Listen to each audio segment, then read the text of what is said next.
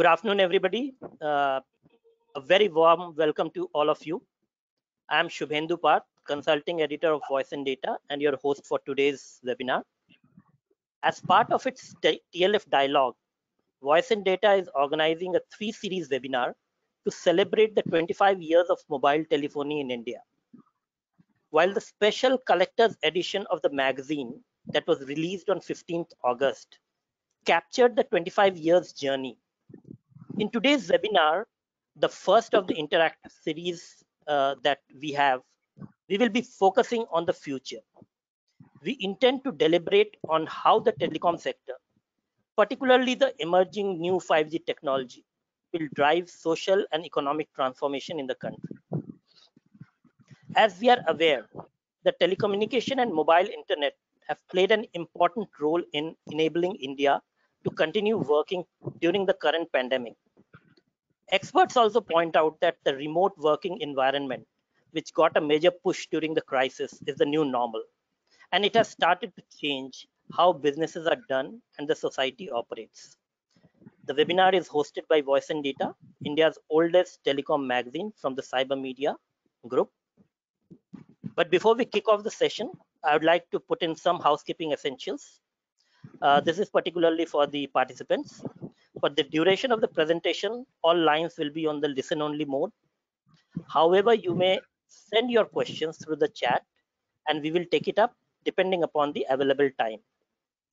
The feedback from participants is also very important for us, so please don't forget to submit your feedback at the end of the webinar.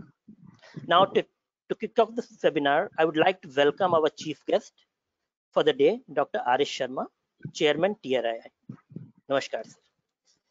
Namaskar. A 1978 batch IAS officer with a master's degree in mathematics from IIT Kanpur and another in computer science from the University of California, Dr. Sharma brings an amazing mix of technology and bureaucracy that allowed him to make differences at every stage of his civil services assignments. From being a district collector in Jharkhand, different districts, or as a Director General of UIDAI, or as the Chief Secretary of his home cadre state, Jharkhand, and now as the Chairman of the TRAI. He has played a pivotal role in driving the telecom industry. He is also the recipient of the Voice and Data Telecom Person of the Year for 2019. A very warm welcome to you, sir. We also have with us Mr. Akhil Gupta, who is the Vice Chairman, Bharti Enterprises, and Executive Chairman, Bharti Infratel. Mr. Gupta has played a pivotal role in Bharti's phenomenal growth right since inception. He has led the formation of various partnerships for Bharti with leading international operators like BT, Telecom Italia, Singapore Telecom, and Vodafone. He has also been instrumental in induction of leading financial investors and other PE funds in the company. I also take the opportunity to welcome Professor Abhay Karandikar, Director IIT Kanpur. Professor Karandikar is also a member of TRAI and has spearheaded national efforts in setting up Telecom Standards Development Society of India, which is the country's standards body for telecom. He was the founding member and former chairman of the society. Before joining IIT Kanpur, Professor Karandikar served as the Institute Chair Professor in the Department of Electrical Engineering at IIT Bombay. He also served as the Dean, Faculty Affairs, and was the head of the Electrical Engineering Department at the Institute. I also welcome Dr. Anand Agarwal, who is the Group CEO of STL-Sterlite Technologies, STL. Dr. Agarwal is an alumnus of IIT Kanpur and University of California, Berkeley, where he completed his PhD in Materials Engineering from Rensselaer Polytechnic Institute, USA, before joining STL in 1995. He has navigated STL from an optical connectivity company to becoming a global leader in end-to-end data network solutions. He is a recipient of Voice and Data Pathbreakers of the Year Award for 2019. We also have among us Mr. Kamal, Nath, CEO of Sify Technologies. As a CEO, he has successfully led Sify's transformation from being an enterprise network and data center service provider to a converged ICT solutions and services organization. Prior to joining Sify, Mr. Nath had a 17-year tenure at HCL Technologies, including as the country sales and business head, where he led various transformational engagements with large enterprises. He incubated new business services, created innovative business models, and developed new and high growth vertical customer segments. And last but not the least, I welcome CyberMedia Group Chairman, Mr. Pradeep Gupta, who will be moderating today's interaction. Mr. Gupta, or PG, as he is known, is a first generation entrepreneur who set up CyberMedia in 1982. He is an industry veteran with over 40 years experience and is highly reputed in the IT industry. He has mentored over 150 startups and is the co-founder of Indian Angel Network.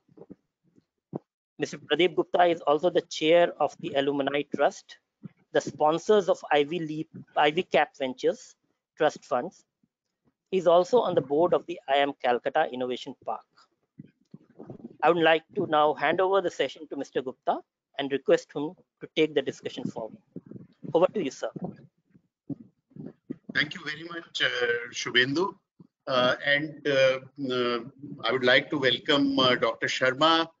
Sir, it's really an honor to have you as the chief guest for today's interaction. I would also like to welcome the other panelists and look forward to a very engaging discussion. Sir, without further ado, may I request you to please give us your inaugural address. Dr. Sharma, over to you. Good afternoon, friends, and thank you, Mr. Gupta and Shubhendu, Dr. Anand Agarwal, Mr. Kamal, Nath, Professor Abhay Karandikar, Mr. Akhil Gupta, and various participants of the webinar. I think this is Voice and Data has been very active in this technology space, and you know, it's nothing new. I mean, I've been familiar with this organization, Voice and Data, which lasts so many years, and Mr. Pradeep Gupta and Shubhendu both have been, you know, taking this process forward. And I also am very happy because I realized that you know, we need to have lobby groups. Certainly, I mean, there is a need to have industry bodies, etc. But there is also a need to have certain think tanks, thinking bodies, which actually work in an unbiased manner and not as a lobby group, but as someone who thinks in a strategic manner and actually points out as to in which direction the technology should move, in which direction things must happen. So I think I'm really very happy to participate in this. And I want to compliment the entire team at Voice and Data to organize such this webinar. Obviously, these are difficult times for our country, and we were discussing just a little while ago how you know, numbers are increasing and how things are happening. And this is not only difficult for our own country; it is for the entire world. The entire world actually is affected by the pandemic. And in this pandemic, we have learned new ways of doing things, you know, things which could be done in a contactless manner, in a remote manner, in a virtual manner, and that's what we are doing. We also have realized that, you know, these could be better ways of doing things rather than, you know, getting into traffic jams and, you know, collecting at one place. Of course, you don't have that bonhomie which is there when you are together at a place, maybe having a lunch or a dinner, or, you know, talking and laughing and other things. So maybe that part is missing. But nevertheless, for the purpose of interacting with each other, I think this is a wonderful medium.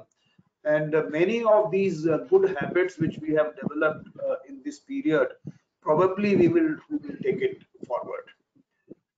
It is also a time where we have realized the importance of connectivity of telecommunication infrastructure, because if these times were there 20 years back and we were locked down, I don't think anybody would have come out of that lockdown. Even a 1 week lockdown would have caused huge psychological, damage to a large number of population, because today we are sane only because we have a feeling that we are able to connect with our loved ones through, voice or through video calls and stuff like that. So therefore, while we are physically constrained, we are certainly mentally very active, agile, and are able to communicate, and therefore we are able to maintain our senses and sensibilities. So this is also very important. One thing which has also come out of this is the importance of telecommunication infrastructure in other sectors. For example, work from home, I just mentioned. Then, you have now today the children are studying on this, in a virtual mode, virtually, and this education is happening. The telemedicine is happening. People are getting, because they can't move physically to hospitals, and people are in fact afraid to visit hospitals because they think that it might create more infections, and therefore they are the ones who are getting medications. Medicine deliveries are taking place online in some sense. So I think, and as you are aware, the Prime Minister announced on 15th of August the National Digital Health Mission, the basic attributes of which are essentially to provide health services in a digital way, which means having the digital health records, which means having teleconsultations, which means having delivery of medicines, so online. So all these things will create a robust infrastructure in the health sector. Similarly, we also have, fortunately, we have created, and we were lucky as a country to have created a digital identity infrastructure, which actually can prove your identity in a remote manner, and anywhere, anytime kind of paradigm where you can get the services delivered. And today, by that identity, a direct benefit transfer is taking place to billions of people. In fact, millions of people it is taking place, but the credit transactions are billions. The Pradhan Mantri Garib Kalyan Yojana is transmitting 500 rupees, a small amount of 500 rupees, to millions of people, 300 million people, in fact. Similarly, the LPG subsidy is going, for 50 rupees subsidy or 100 rupees subsidy is going to 140 million accounts every month. So we have devised, because of the digital identity infrastructure, we are now able to, sort of connect with the recipient, each individual is now a recipient through his bank account or her bank account, where we can just put in money, and there is nothing in between. People used to say that when money starts from Delhi at 1 rupee, only 15 paisa reaches to the final recipient. Today that 1 rupee reaches as 1 rupee in his account. And the money is the most fungible kind of resource, which you can give it to somebody and he can use it the way he wants to use it. So therefore, because of this digital identity infrastructure, we have been able to create such a massive digital, kind of network of people, bank accounts, where we are able to use what is called JAM to transfer money to these people. Interestingly, today, this month is also the 10th anniversary of the first Aadhaar being issued. We issued first Aadhaar on 29th of September 2010 in the small village of Tembli in Maharashtra, of Nandurbar district of Maharashtra, to Ranjana Sonawane. So this is also for me, as I was DG and mission director of that project, it was a moment of it was a moment of happiness for me to witness that moment. And therefore, thereafter, a lot of things have happened. The government of the day had adopted Aadhaar, and thereafter many things are riding on it. You have, even telecom space, electronic KYC is being used to provide SIMs to the people. PDS ration is being distributed to the people using Aadhaar authentication. More than 1 billion authentications are taking place. So that's another area. Other area where we have done tremendous work is the digital payment space. Now, digital payment, 1.45 billion transactions took place last month. UPI transactions. Now these are again contactless, transactions where you don't go to the place and get the money, but you are, so these are transactions which are quite consistent in these difficult times, in the sense that these transactions are actually sustaining a lot of that heavy lifting is being done by these applications. So you have health, you have payments, you have identity, you have DBT, you have distribution systems.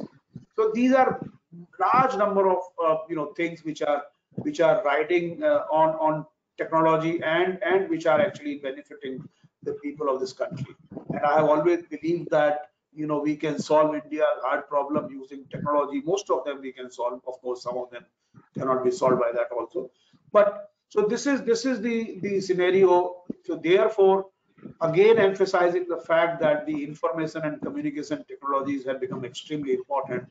And if you develop platforms and applications on top of these technologies, then you can actually continue doing what you want to do and achieve the so-called paperless, presenceless, and cashless governance in this country. It is possible to do, and other. In fact, yesterday I was reading an article in Economist, which was talking about identity, something like identity proof, or some, I don't know the heading of it, but actually one of the paragraphs in this was that it is ironical that Britain and USA do not have any system of digital identity. It was talking of digital identity, but a massive country like India has the digital identity where they are able to deliver benefits to millions of people. So we are really so proud of it, and we have done this. Now, what is important is, with all these things to continue and telecom becoming so important and so central platform for India's digital delivery system as well as for the growth trajectory, it is important that we invest in the future technologies. It is important that we invest in things which are going to sustain, things which are going to take this process forward. And I've always believed that if we can deploy technologies which are robust, cheap, which can solve India's problems, and which are more appropriate to India, I think we should not hesitate in doing that. So my view is, people have different views on 5G, for example, and which is the topic which you have kept for today. People have different views for 5G. One of the views is that, bhai, there are no use cases for 5G in India, तो हम लोग करेंगे क्या उसका क्यों जरूरत है उसको develop करने की? This is the typical sort of refrain people have. मुझे लगता है कि this particular thinking is quite flawed, because it is not the use cases are there.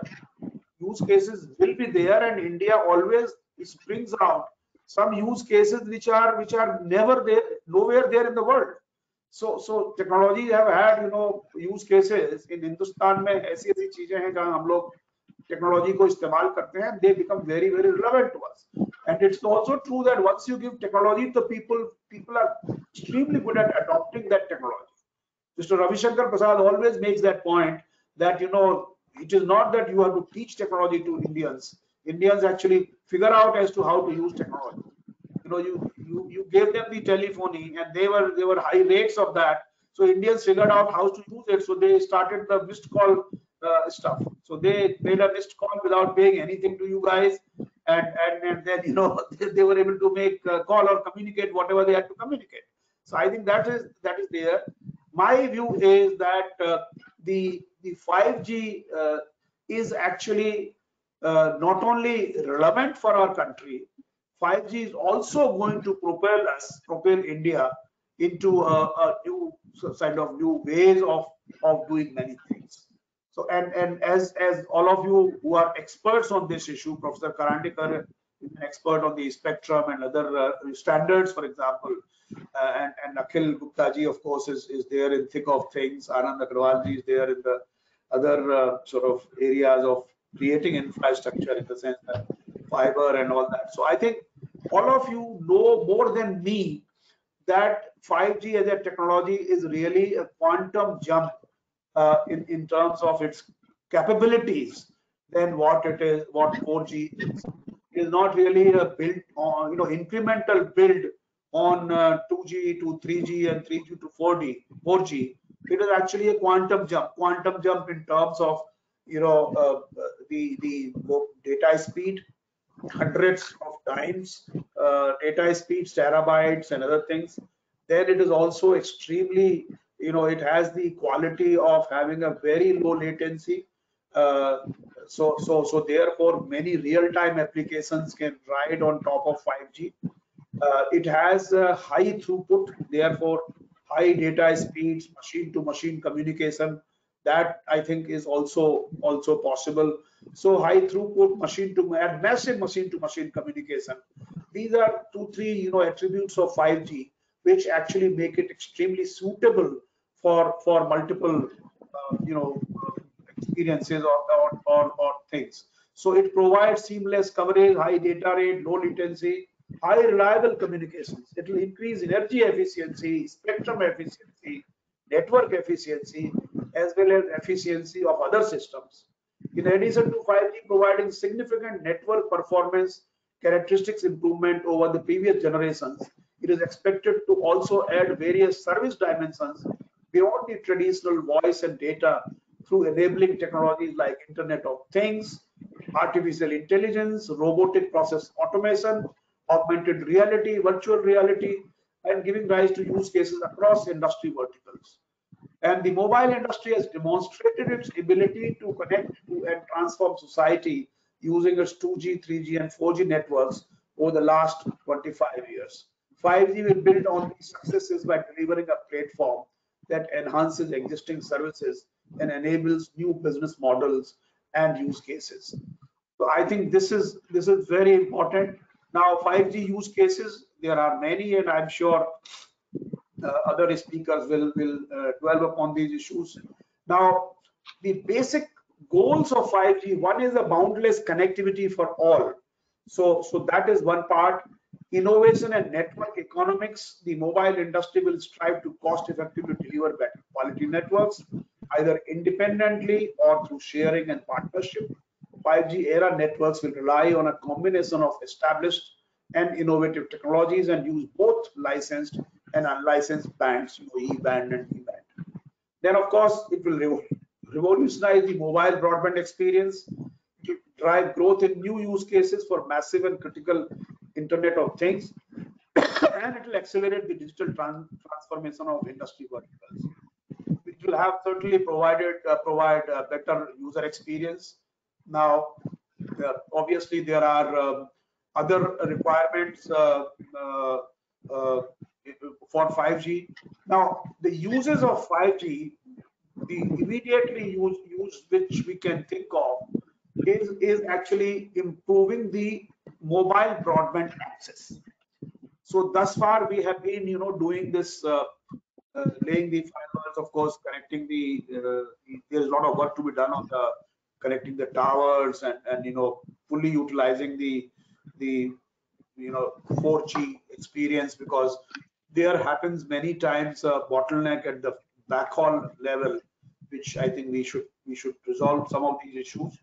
But a couple of things which are necessary is that in addition to making our smartphones better, 5G mobile technology can usher in new immersive experience such as VR and AR with faster, more uniform data rates, lower latency and lower cost per bit. Overall, it will improve the user experience. Then, of course, it will be useful for mission critical applications, communications.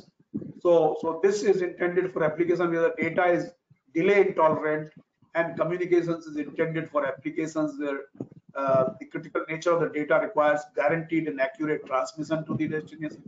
It will have massive IoT, and of course intelligent connectivity. This is also very, very important, because the networks themselves will be able to self-configure it and provide intelligent connectivity. Now, obviously, in our case, fixed wireless access will be another very important area of enhancing the connectivity experience in the rural areas. So this is also very important. It will be useful for consumers. It will be useful for business. In fact, our latest recommendations relating to, the auction of spectrum, we have said that certain 25 megahertz is what we have identified should be actually earmarked, like Germany has done it, for 5G applications for industry 4.0. So therefore, what can be done in a limited geographical area of the industry premises, we can give the license for that particular area to the industry, which can use and leverage the power of 5G in their premises to automate the cases. And other areas where it can be used is smart agriculture, manufacturing. I just spoke about smart care, telehealth, smart energy and utilities, smart cities, smart education. So we are going to have multiple use cases of 5G which are more appropriate to our country. So this we must have. Then of course we have to have a strategic deployment of 5G network. Then of course we need to collaborate the environment, enabling environment for 5G. So the use of 5G technology in vertical sectors carries a number of implications for a supportive public policy environment. Some of these are general and some are vertical specific. In terms of cross-sectoral regulation, the convergence of 5G in vertical sectors will challenge existing regulatory framework.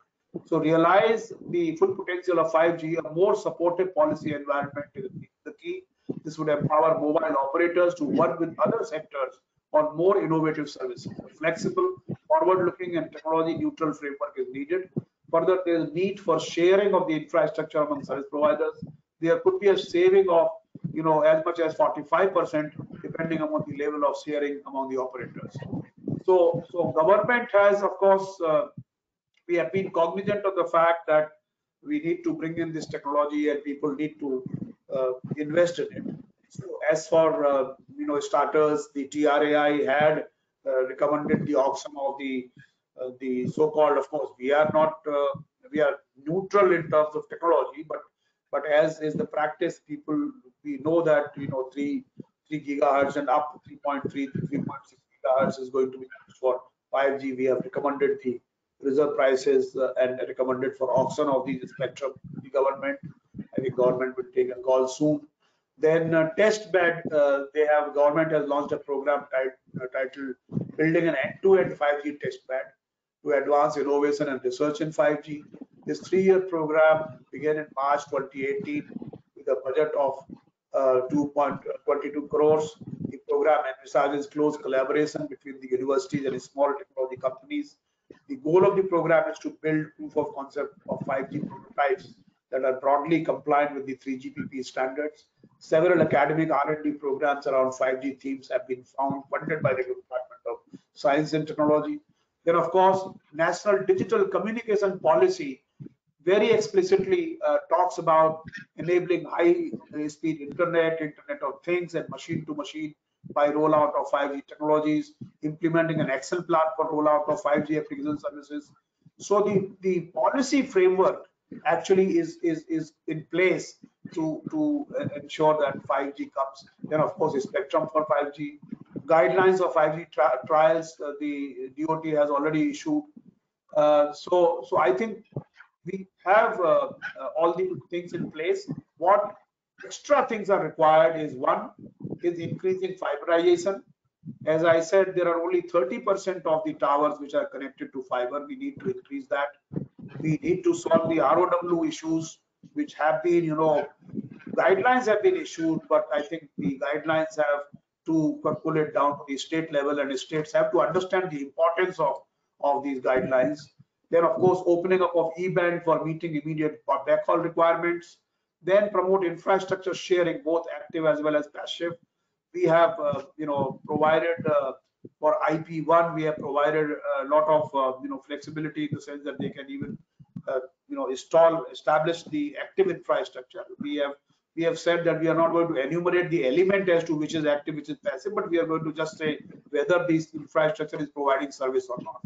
So you can't provide service, but you can establish everything which you have to do.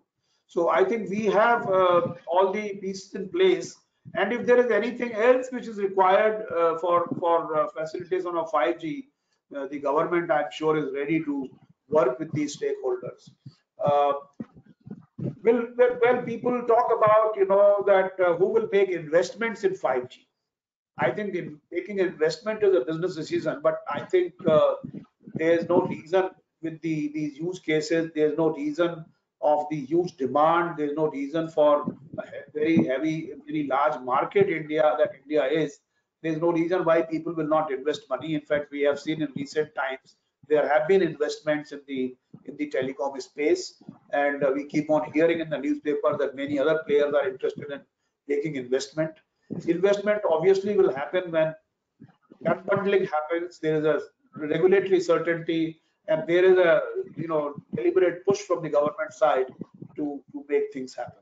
So I think I, as an individual, see this development, see that from a technology angle, we need to bring in 5G, number one, and number two, we need to take all policy decisions and all and we have to facilitate implementation of deployment of 5G. Obviously, we have to create policies which become kind of attractive enough for people to invest in the system, and I think that is already happening and it is in place. So I see a great future of this technology in India. I see also a great future of the overall information and communication technologies, because we have been able to build a huge amount of software and services on top of that, what we call India Stand. We have a number of things, and I'm sure these things are going to play out much more aggressively in the next era of 5G. We will continue to build. In fact, I had a couple of weeks back written an article in the Indian Express where I said that from a platform we should go to protocol approach, similar to what we had done on the internet. Internet, after all, is working on the basis of protocols only, and it's an open architecture stuff.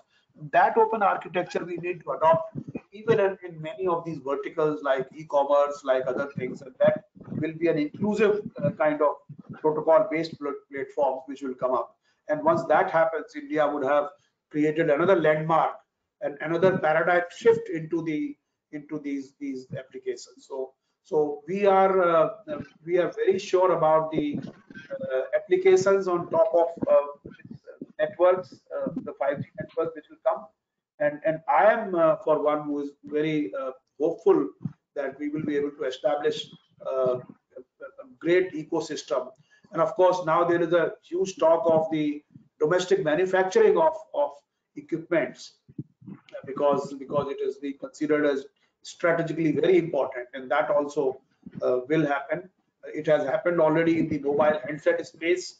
Now it will start happening in other things also. I'm very sure. The electronics manufacturing in general and telecom equipment manufacturing in particular will actually receive a huge boost.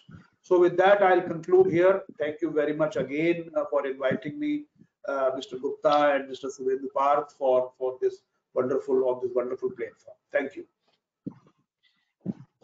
Thank you very much, sir. That was absolutely brilliant and such a comprehensive picture of the entire issues which are connected with 5G. You talked about the transformational impact. You talked about how it is going to affect different kind of verticals. You talked about the technology that is required, the governance framework which is required. I think it was absolutely a very comprehensive roundup of the entire thing.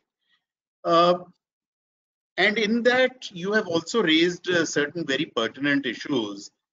And therefore, let me take up these issues with the other panelists who are there.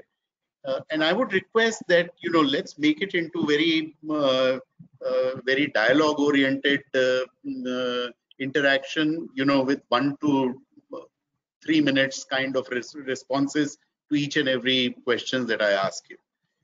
So let me start with you, Mr. Akhil Gupta. The big elephant in the room is the spectrum, right? Dr. Sharma alluded to the spectrum and so on. Now, what are the industry's expectations, and do you think they are being met? So I think, PG, thanks for this webinar and Dr. Sharma for a wonderful address. First of all, let me congratulate you. I didn't realize this is the 10th anniversary for Aadhaar. In my opinion, if one was to rank some of the biggest transformation this country has seen in, say, the last 25 years, Aadhaar ranks absolutely among the topmost. The other two one can think of can be IT revolution and telecom revolution. But congratulations, I think this is one feather in your cap which will always shine, sir. So congratulations once again. I think before I come to the spectrum, one point which Mr. Sharma raised is about the use cases. And very often we have heard, he is absolutely right, industry in particular has always been saying there are now no use cases.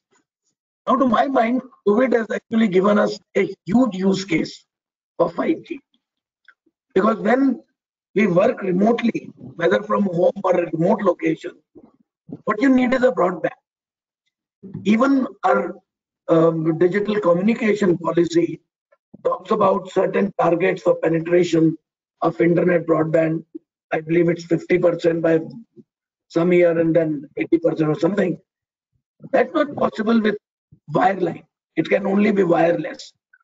And I think 5G provides us that opportunity where without having to have a ubiquitous coverage on day one, wherever there is a need for internet broadband, we can provide it with 5G. So it's a very huge use case which is right in front of us.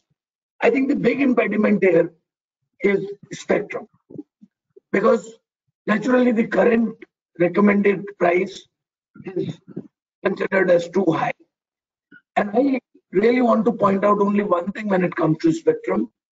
The stated policy of the state by way of NDCP is that revenue maximization is not the aim of the government of India. The aim is internet penetration and broadband penetration. If that is the case, my only request has been, let's walk that talk. And therefore, let us invest more money in the network. And so the spectrum should be, at a very, very nominal cost.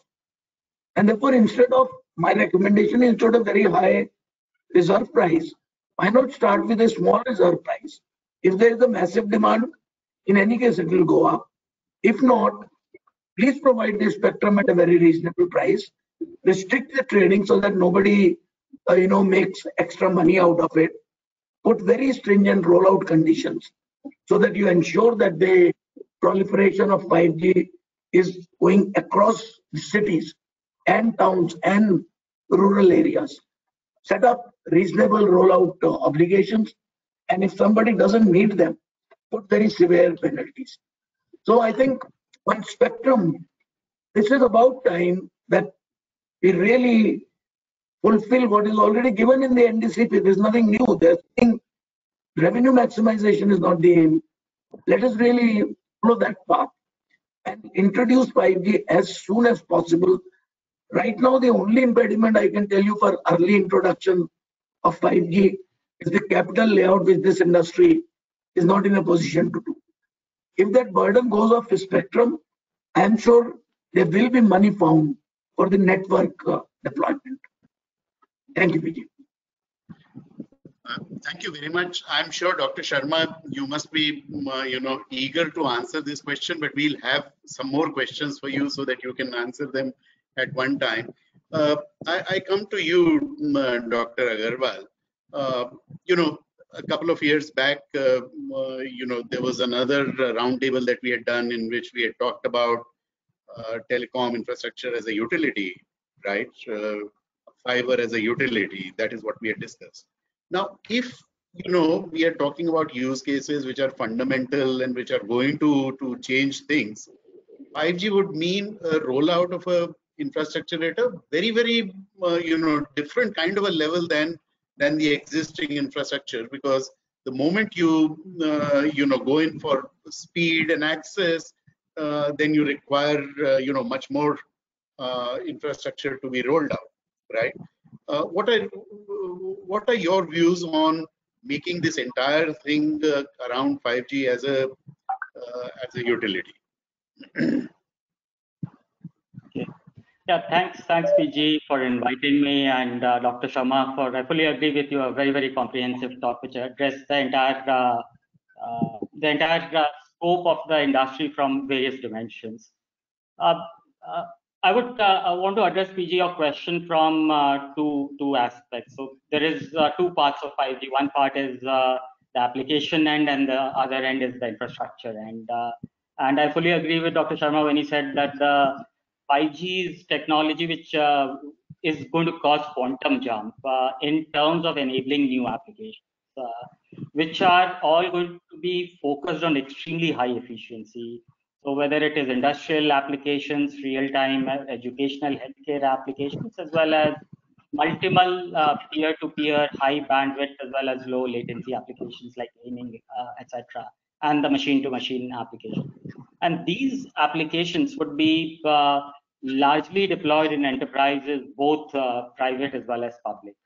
So on the application front, whether it is the application developer, whether it is the platform provider, and this great idea of Dr. Sharma about moving from platform to protocol, the hosting, the application development, the customer-facing front-ending engine, all that has to be extremely entrepreneurial and innovative. So that aspect must be led by different enterprises, small and large, in terms of developing and providing that service.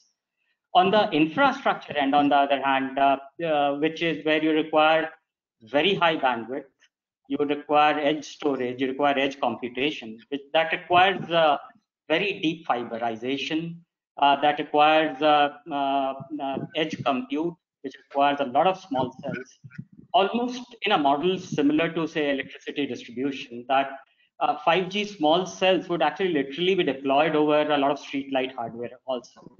So this infrastructure built for 5G or any other digital requirement should be thought of in a very similar manner like a core infrastructure, like roads, power, etc. And this infrastructure must be built once, and the thought process there has to be in a core infrastructure thought process, and then shared for multiple applications by the various service provider. So I'm thinking of a utilitarian thing, not from a utility perspective, but from infrastructure created once and to be shared by multiple stakeholders. And that can be created by private enterprise or public-private enterprise. That's the second aspect. But this has to be created once, and the role of service provisioning, application development, and infrastructure ownership needs to be separated. Thank you very much, Dr. Agarwal. Professor Karandikar, in terms of the infrastructure, the rural areas will require a completely different level of infrastructure. What are going to be the challenges there? I would request you to address those challenges. Okay, thank you very much for inviting me to this, and I think answers to some of these questions were touched in a very comprehensive talk by Dr. Sharma already. So there are three challenges, and I think he already touched that. One challenge in providing the 5G connectivity in the rural areas is unavailability of the ubiquitous backhaul. That is, the non-availability of the fiber backhaul everywhere. And of course, as you know, that the government of India launched a very ambitious project of BharatNet, of connecting the fiber to all the gram panchayats. But I would say that that has still not reached the penetration which is required for the kind of infrastructure what Dr. Anand Agarwal was talking. And to this extent, I think that this is one thing. The other issue, of course, there are solutions to this, like this can be addressed by wireless backhaul, maybe like the E-band can be deployed for backhauling the 5G base stations in the rural areas. And this is sort of one area where, as Dr. Sharma also said, that TRAI has already made recommendations on the E-band, and that could be sort of used. The second problem in the 5G is in the rural areas, and I think this point was also made earlier, that we need really fixed wireless access. We need low mobility. We really don't need, high-speed mobility. In fact, when the 5G specifications were drafted in the enhanced mobile broadband in the urban and rural use cases, the IMT 2020 was talking of the mobility of 500 kilometers per hour. And clearly, I think, we really need, high throughput when you are either moving at 40 kilometers per hour in the cities, or, you are sitting fixed.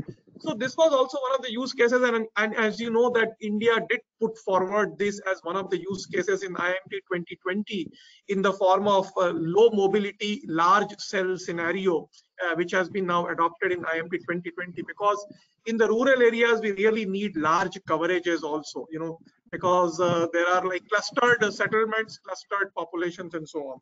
So I feel that these are the two main challenges that needs to be done. We need to use the as much as the wireless backhaul, while the fiberization and fiber penetration still happens in the rural areas. And the second is like use large coverage cells. So for example, in the sub 1 gigahertz spectrum, in 600 megahertz, or things can be deployed to cover a large. So 5G actually, fortunately, works across all spectrum bands. It works under sub gigahertz, it works from 1 to 6 gigahertz, it works in millimeter wave, and then there are different, of course, deployment scenarios where much of these spectrums can be deployed in the rural areas, in the dense urban areas, and so on. So I think those are the two things that I would say can be used. Coming to you, Mr. Kamal Nath. Yes, there has been a lot of investment that has come in the last few months in the telecom sector. But some of the criticism of that also is that perhaps we are selling to foreigners and then we will be leasing back, because the industry which is going to benefit out of 5G and so on, will be then paying on a regular basis, which will be going abroad. Now, you work with a whole lot of corporates. So what are the kind of use cases that you are seeing coming from industry for 5G? Yeah, very interesting question, Pradeep. In fact, Dr. Sharma and all of the panel members, they touched upon these, various kind of use cases. Now, I mean, use cases for 5G, as all of us understand, will cut across from people like you and me to businesses, and even and getting expanded to government and public services.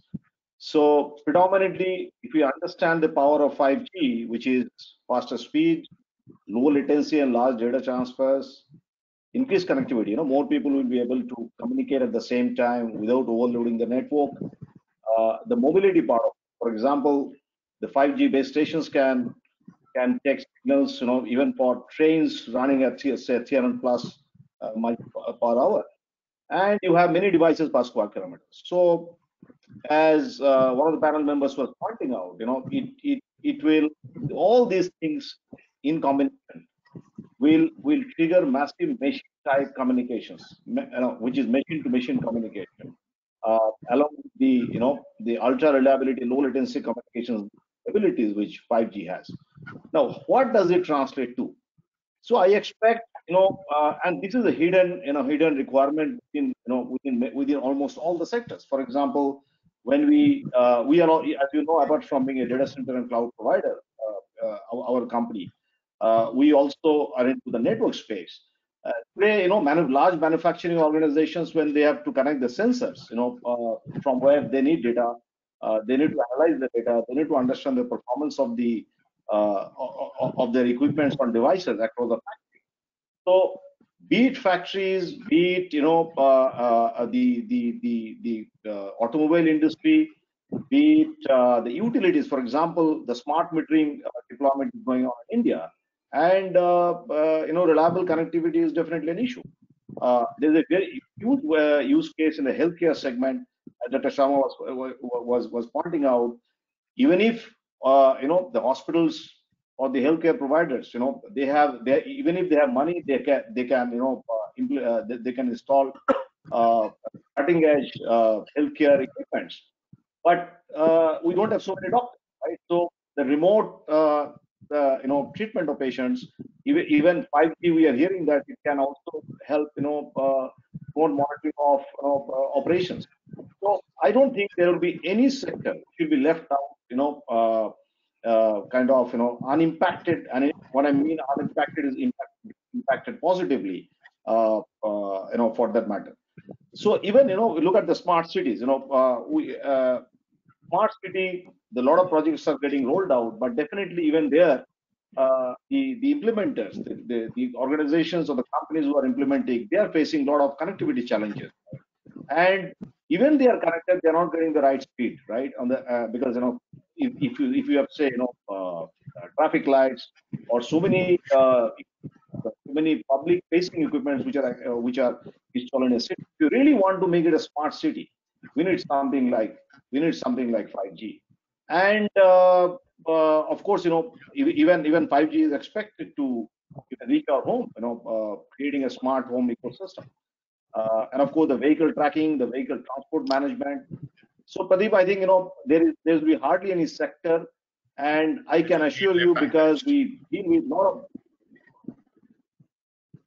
there will be hardly any sector which will be untouched by 5G as and when they get deployed. In fact, I can tell you the industry is looking forward for that. The business, all the vertical industry. Dr. Sharma, you heard the various views, and I have Mr. Akhil Gupta very clearly talked about that can we make available the spectrum at a very sort of a low price, because it is transformational in nature. Similarly, Dr. Agarwal also talked about the fact that you require to create huge infrastructure which is there. Professor Karandikar talked about speeding up the entire BharatNet and so on. Mr. Kamal Nath talked about how critical it is as far as the industry is concerned. My question to you, therefore, is that just as there was a time when we had this slogan "Roti Kapda Makan" or bandwidth, do we need a new slogan which is "Bijli Pani Sadak" and 5G? Well, I am not really very sure, because I'm not a politician. Slogans are for politicians, and they are the ones who actually, and slogans are extremely important because they mobilize public opinion. They actually articulate the things in a very single sentence or half a sentence. So I'm not undermining their importance, but I'm not the guy who actually invents slogans or who believes in slogans or who thinks that slogans will solve the problem.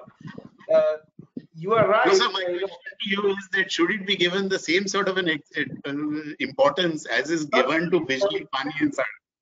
I think this is. I have had the privilege of interacting with Honorable Prime Minister in a few days back, and my appeal to him was that, sir, kindly realize, ICT was important, information and communication was important, but I think nobody would have realized that it is that important, especially after seeing the pandemic.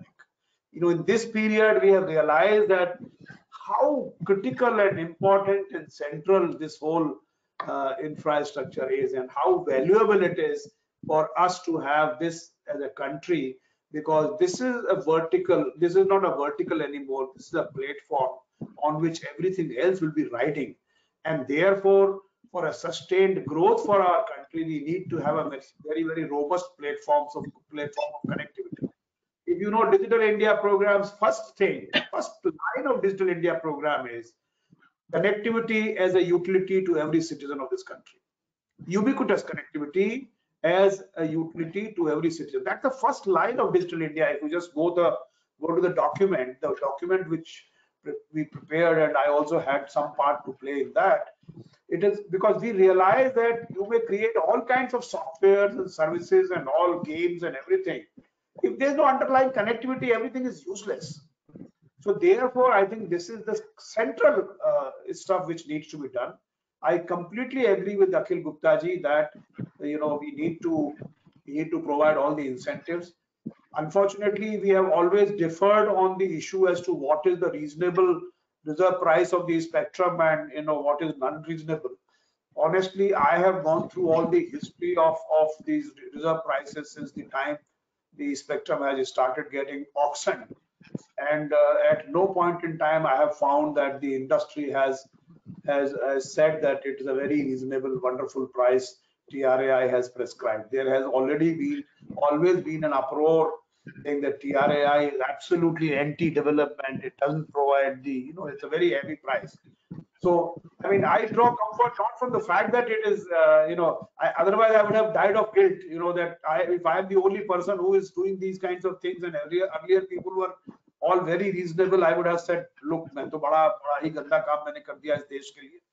तो ऐसा नहीं है. तो इसलिए ये थोड़ा सा comfort है मुझे. But at the same time, I agree. You know what? The best thing would have been, just say for example, 700 megahertz was put for auction, and there were no takers for it.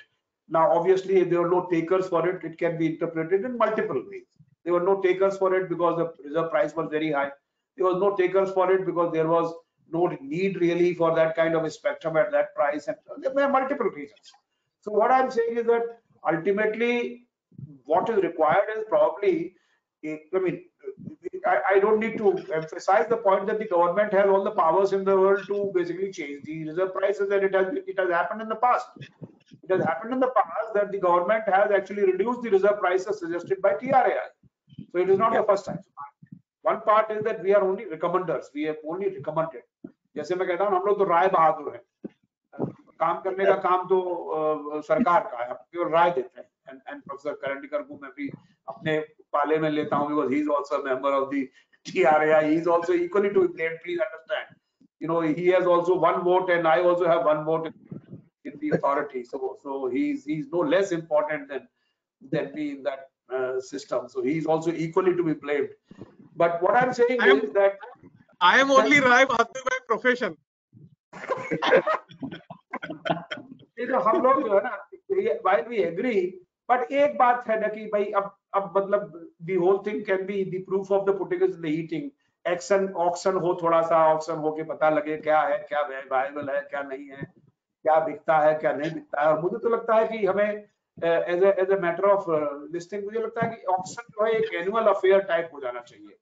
Because एक regular तरीके से हम लोगों को 5 साल का हमारा क्या प्रोग्राम है वो भी हमें बताना चाहिए.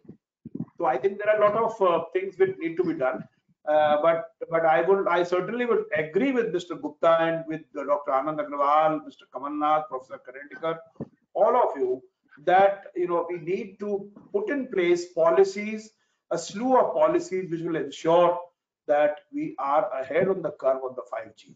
I think it's very necessary. We cannot afford to be left out in this game, and I think unless we create that kind of ecosystem. Fortunately, what is also happening is that now of the international situation being what it is, even the manufacturing of the equipments, etc., can be accelerated, like we have done it in the mobile handset. So we should do that. So I think it's a great opportunity for our country really build some of these, and of course with Professor Abhay Karandikar being there, he is a standards man actually. He has all the fundas of 3GPP and those other things. So I think we can all combine together, the industry, the academia, the other people to really generate domestic manufacturing, domestic technology, and domestic intellectual properties. Sure. So before I just take this issue of standards, Dr. Agarwal, I have one question. Do you think therefore there should be a new PPP model that should emerge in telecom? I think it is something that is will naturally develop. As I said, that this 5G infrastructure would require large swaths of spectrum, and it is really heartening to hear what Dr. Sharma said. Multiple small cell sites and spectrum which will be owned both by digital service providers as well as the 25 megahertz that Dr. Sharma talked about for private enterprises. So the core infrastructure can be built by any infra provider, and we are seeing multiple models globally, wherein the separation of infrastructure ownership and service provisioning is clearly happening. Infrastructure is owned and funded by infra funds, including PE funds, for commercially attractive areas. And what Akhil has done amazingly with both Infratel and Indus Towers are great examples of that in India. And with active sharing happening for IP1 providers, this model is already proven. For other parts of the country, though, the parts that Abhay was talking about, for example, rural connectivity, some kind of VGF-based funding or a hybrid EPC model, like what is tried out in the highway sector, can be done. So I think models are available. At one level, we have to truly recognize that the overall spending in the sector has to significantly increase. The one part that we are focusing on and bringing attention of the government again and again, for an economy of India's size, we must spend 1% of GDP on the digital infrastructure. We are currently spending 0.25%. And we believe this would be done by public-private PE sort of a thought process, but making sure that at least 1% is spent, and government taking a big part of that spending along with what they're doing on the policy side is also something that is required. So 4 times the expenditure is what you recommend as compared to what it is being done right now. Professor Karandikar, you know, Dr. Sharma talked about standards. And there was a time when, you know, standards were evolving in 5G, and, you know, there was discussion that India can actually take a lead and can actually be setting up the standards. Is that dream gone? Now we will just follow the standards which are set by perhaps the Chinese and the Americans and so on, or the Europeans and so on? No, not at all. I'm sorry, before Professor responds, Dr. Sharma, my apologies. I will have to get on. Unfortunately, I thought this program would be at 4. My real apologies. Catch up. Thank you. No, I could hear you, Akhil. I don't know. No, sir, I was apologizing that I'll have to be getting off the call. I've got another call waiting. So I was just apologizing for, you know. Thank you, sir. Akhil, can I therefore ask you a question right now? Okay, yeah, you sure. know, we discussed about this. So what do you think? I'm sorry we have I'm so sorry. overrun time, but I'm saying that can there be what sort of regulatory framework you think should be there? What kind of PPP model that we should be looking at in terms of deployment of 5G? Well, I genuinely believe we have a very, very robust regulatory framework already. And therefore, tinkering with it uselessly will only complicate. I think it's a perfectly good regulatory framework. Perhaps the only thing which we should just think of in terms of regulation is, I have always discussed it and spoken to Dr. Sharma also. Maybe time has come when we have a NetCo, where people can put up an infrastructure which is active infrastructure, radiating infrastructure, which can be shared by various operators. And I think some little improvisation in regulation would be needed. But if I don't think we need a very major overhaul of the regulatory system. It's working very well. I think it's very robust and very smooth. Okay, so Professor Karandikar was actually sorry for answering that question. So I think it would be good if you could complete that about Yeah. technology being made into. Just wanted to hear, because that's very important. Right. So I just wanted to say that that is not really true. As I already mentioned, that India made this contribution of LMLC, low mobility large cell, which was incorporated as the use case scenario of IMT 2020. Now I just want to tell you that in IMT 2020, 3GPP has submitted a radio interface technology, and TSDSI also submitted our own radio interface technology, which is built on 3GPP, But to cater to the LMLC, that is low mobility large cell, we have suggested some changes in the physical layer, and I think that has been submitted to the IMT 2020 in ITU. So this is one of the 3 radio interface technologies which have been submitted.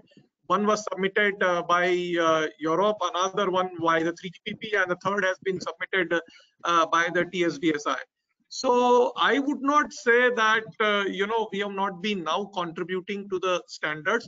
In fact, in IEEE standards also, for example, our own research group is leading one important IEEE standards on P1930, which is on software defined networking. So I would say that now contributions to the 3GPP, ITU, IEEE have started coming in. But of course, this is not at that scale which is really needed. I mean, we still need large participations from Indian industry, Indian R&D labs, and Indian academia to go to the standards body and include our own intellectual property rights, IPRs, and Indian requirements into the standards. But I think Dr. Sharma made a point of Indian manufacturing and domestic product development. I think one good part that has happened now, 5G and beyond, is that we are having now increasing softwareization of the networks. And as a result, what is happening is that because of software-defined networking, network function virtualizations, etc., most of the components are being built on off-the-shelf hardware. And a lot of intelligence, a lot of IPR is there in the software. And therefore, there is a great opportunity for us to, really leapfrog and develop the technology. Earlier we don't really need, special purpose ASICs or, hardware for that, which need to depend upon others. In fact, except the radio part, the RF hardware, the entire intelligence of the baseband on the base station and the entire intelligence from the core side can be actually in the software and can be there on the commodity of the shelf hardware. So from this point of view, there is now a big opportunity for us to take our IPRs and requirements into the standards and develop the products based on this. This cycle has been now considerably shortened than what was, maybe in the 3G, 4G era.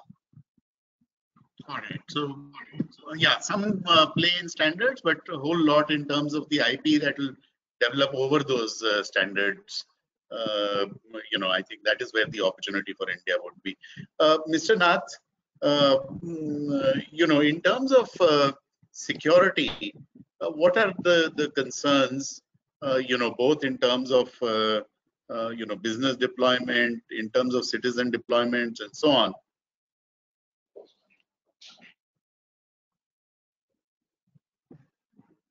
So is this question for me? Yeah. Okay. So you see, I think in 5G, 5G is a double-edged sword if we really look at it from a security perspective. Because on one hand, it is expected to be more secure than 3G or 4G because of better encryption technologies which are expected to be there. Now, and it's also a fact that each evolution in technology is more secure than its predecessor, and that really doesn't change with 5G. However, 5G poses an elevated security threat, specifically because there are more vectors through which the hackers can attack. And as Professor was mentioning just now, 5G will enable wider usage of cloud and virtualization technologies like software-defined network and network functions virtualization, which is called NFV. Both of them are highly flexible and programmable in nature, meaning that they are more vulnerable to security threats, like our computers or like cloud or data center. For instance, an SDN network element, such as the management interface, could be used to gain access to the SDN controller and bring down the entire system as a result. Now, just imagine the impact of that. When you are in a have connected, connected factories, smart grids, connected healthcare, what kind of catastrophe it can bring. So on one hand, it has all the benefits. On the other hand, there are security concerns. Now, I believe that, like in cloud, for example, I would also like to set the example of cloud. Initially, when cloud was getting popular, in the initial days of cloud, all our customers, almost all our customers who were predominantly on-premise, they had a lot of security concerns of the cloud, simply because of the fact that all the stakeholders in the cloud ecosystem, they did not understand their respective responsibility. For example, the security of the cloud. And for example, if we are a cloud service provider, the security of the cloud is our responsibility. Security in the cloud is the customer's responsibility. And when the data moves in and out of cloud, it is the responsibility of the network service provider and also of the enterprise. So if I draw a similar inference to this, I think even 5G world is going to be a shared responsibility model, right? So we have heard about the standards. Professor talks about Karandikar spoke about the standards. The standard bodies need to dictate how to implement a secure 5G network architecture. We have the physical infrastructure providers like Nokia, Ericsson, and I'm sure there will be many more who would build embedded security features within the system with more encryption. And one of the major stakeholders, in this whole game are the operators, network operators, who are responsible for the security of the network.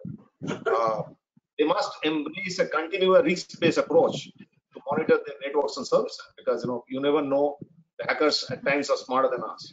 So they need to be completely cognizant of this fact and run security as a operations in their own network. And of course, at the end of the day, the beneficiaries, the ultimate beneficiaries, which are the enterprises like us, we should be responsible for what kind of data we allow to be transported across network. We are also seeing the emerging of edge data centers. So earlier days we used to speak about data centers. Sorry, Kamal, can I just interrupt? I think we are, running out of time. I just would request the panelists, do we have another 10 minutes? Can we just extend this by, I know we have overshot our time, but if it is okay with you, can we just extend it by another 10 minutes, please?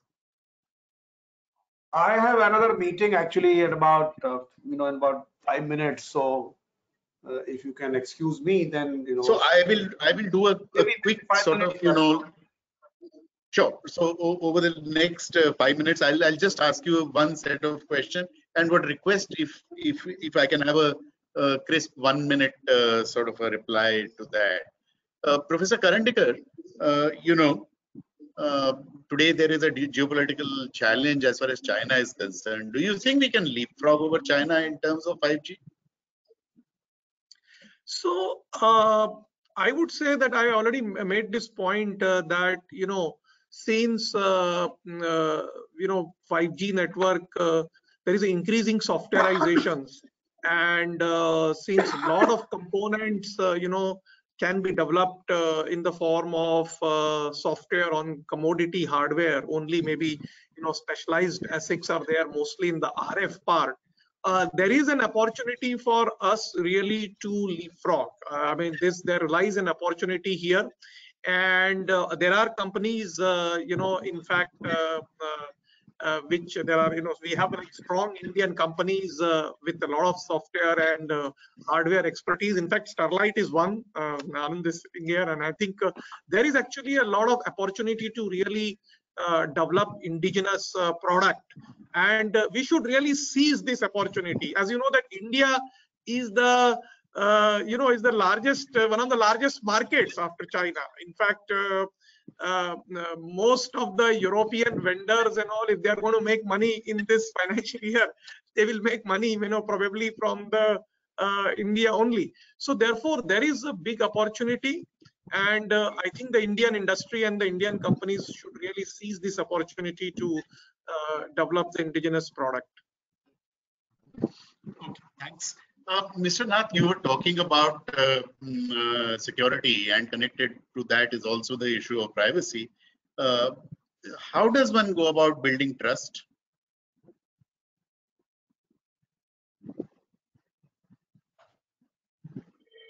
Mr. Nath, this question is for you. Mr. Kamal Nath. Oh, sorry. Sorry. I just, I thought, So Pradeep, I was saying you talked I about think security. What about privacy and trust, and what needs to be done in terms of building trust? correct. Yeah, correct. So Quick, I think short answer, in terms of in terms of building trust, I think all the bodies which I mentioned in the previous narrative, they need to come together and create an environment where there will be an overarching architecture of collaborating each other should get created. Then only this problem can be this concerns can be addressed, is because when there's a collective, when there is individual responsibility, unless collectively they come together, the concerns will remain, as we have seen in cloud. Thanks, Dr. Agarwal. 5 trillion goal. We may, of course, end up shifting it by a few years because of the impact of 2020. But actually, can 5G accelerate that, and we can still hope to achieve that goal? Definitely, I think to achieve that goal, we have to look at it both from the demand perspective and the supply perspective. So on the demand perspective, whether we look at industrial applications, agricultural applications, there are multiple use cases for 5G to improve efficiency across the entire value chain. And Dr. Sharma talking about this 25 megahertz being opened up for industrial applications like what is in Germany, I think it will unleash a lot of innovation and entrepreneurial spirit across the value chain on the demand front. On the supply front, what Dr. Sharma said and Professor Karandikar said, this is talking about leapfrogging. On the supply front, 5G is very, very conducive for open source and disaggregated hardware and software. Abhay spoke about the fact that other than radio unit, which is with specialized ASIC, and it's all software and then generic hardware, India can really take full advantage of the overall supply ecosystem for 5G end-to-end, from radio units to the overall orchestration software. And at the same time, with Wi-Fi 6 as well as local spectrum releases, there is a great potential for creating localized networks for industrial applications, healthcare applications, and these networks can be created by local entrepreneurs. And multiple use cases, multiple network creators, and multiple spectrum users, plus the hardware and software ecosystem. I see this as a major inflection point for India to take this the right necessary decisions, and this all value creation and value addition can be done. So I see 5G, 5 trillion, and Atmanirbhar India on the supply side, all very, very correlated. And as we at STL are really looking at this towards playing a role in that piece. Thanks a lot, Dr. Agarwal. Dr. Sharma, usually, people ask what are the 3 things that the government should do. I'm going to reverse that. I'm going to ask you this question. What do you think are the 3 things that the industry should do? Well, industry, I mean, I'm not really the expert in the industry, but I'll say 2 things. One is, not 3 really. One is that I completely agree with Professor Abhay Karandikar and also Dr. Anand Agarwal that, you see, in computers, look at the computer example. In the computers, the commoditization came, and that actually transformed the entire thing, right?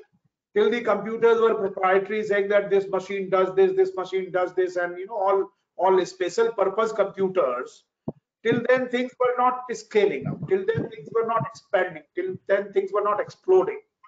Now, once this whole thing came of a commoditization, which means that hardware became a standard hardware, and on top of it, you can use programs to do whatever multiple things you want computers to do.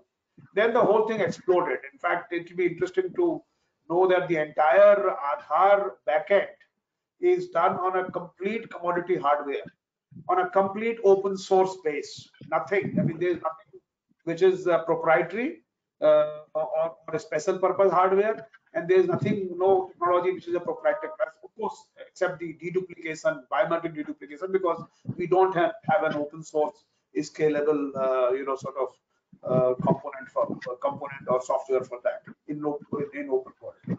So one is, I agree that this whole, we can really leapfrog, and we have leapfrog in a number of areas, provided we we see this opportunity saying that, no, look, all these specialized hardwares may not be really required that much. A commodity hardware will do, and commodity hardwares are equally, it's easier to create ecosystem for limited number of components rather than creating an ecosystem for thousands of components. So I think that's something which I help. Second thing is, industry must realize that, and that's my thought, maybe I have no right to pontificate and guide the industry, but I just feel this up to now, there is a vertical play happening in the industry where the same Airtel is providing individual customers are the clients, and they are providing the entire network, from the MSC to BSC to towers to everything. They own and operate. Now, it's okay, and even now it has been proved that sharing a part of that infrastructure is a better idea. Sharing towers is a good idea. Maybe sharing fiber at the back end is a good idea. So this kind of unbundling, in some sense, has taken place already. But in a 5G world, this is going to be a norm, and industry must realize that they cannot remain a vertical players, supplying all these sensors to the farmer in a field and collecting the data and doing these things. So what will happen is that this whole application provisioning will be divided among various players, and that is the best way to do it. There could be some guys who specialized in the AI relating to AI and networks relating to sensor network relating to agriculture. Somebody is doing something else. Somebody is doing for smart cities. So I think this entire service provisioning architecture must change, and the sooner we realize it, the better it is, because otherwise everybody making last mile provisioning of service will not be feasible, will not be scalable, will not really work out. So that's and that is why the idea of Netco, which Akhil Gupta ji pointed out, unbundling of various layers, that is the best way for these systems to work, and that is what people should realize, that 5G world is quite different from the other worlds where you could do everything yourself. You will need, and this is a good way also, because there will be innovations on the edge.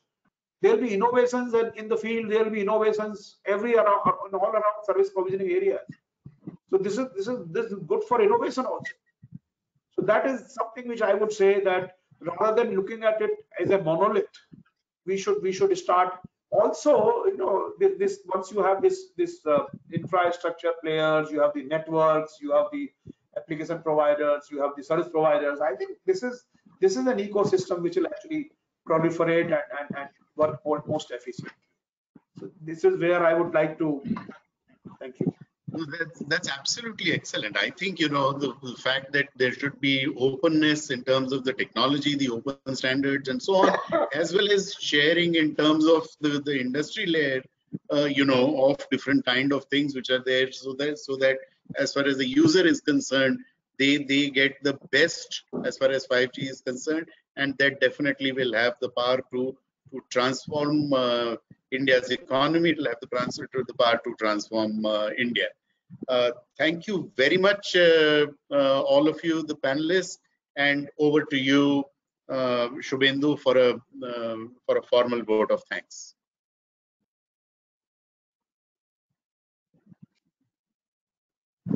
Thank you, PG, and a big thank you to the speakers, all the speakers, Dr. R.S. Sharma, Mr. Gupta, Professor Karandikar, Dr. Agarwal, and Mr. Kamal Nath. On behalf of CyberMedia and Voice&Data, I also thank all the participants who joined us today. I'm happy to inform you all that today's webinar will be available on the video on demand format on the CyberMedia YouTube channel for all of you to watch it again and share. And with this, we'd like to now call it a day. But before that, may I request all participants to share their feedbacks through the form that will soon be visible on the screen. And thank you all, everybody. Signing off now till the second part of the series on 22nd September. Thank you very much. I'd invite you all to join. Stay at home, stay safe, and keep reading Voice&Data. Jai Hind. Thank you. Thank you. Thank you, Abhay.